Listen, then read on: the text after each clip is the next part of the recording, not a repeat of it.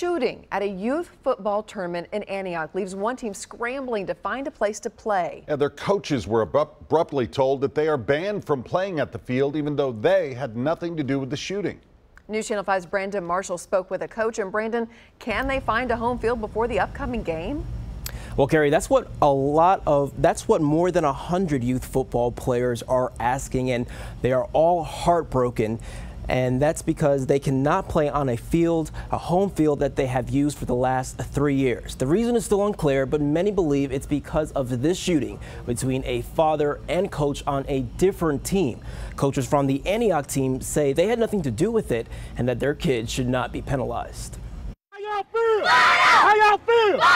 Jets on 3, 1, 2, 3. Yes! It's a play children on the Antioch Jets youth football team did not see coming. This week, their coaches were informed they are no longer allowed to host home games at the Antioch High School's football field. It's really heartbreaking, man. You know, the kids, they work hard for that. We've been at Antioch going into our 4th season over there now.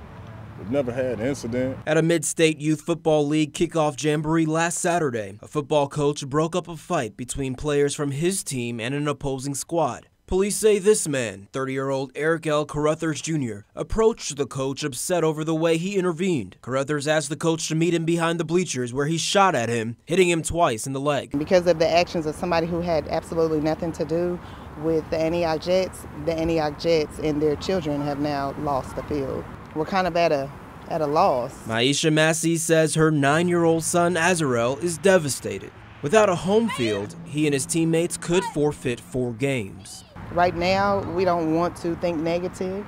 We just want to ask for help, see if there's anybody who's willing to donate some space for us. A Metro Public Schools spokeswoman confirmed the home games are canceled, but did not give a reason why. More than 100 kids are affected by this decision. It's tough that he had to experience that. It's tough that the children out there had to experience it. It was tough for everybody, but it's still tough for our kids because, you know, he took a bullet wound and our kids are penalized without a place to play.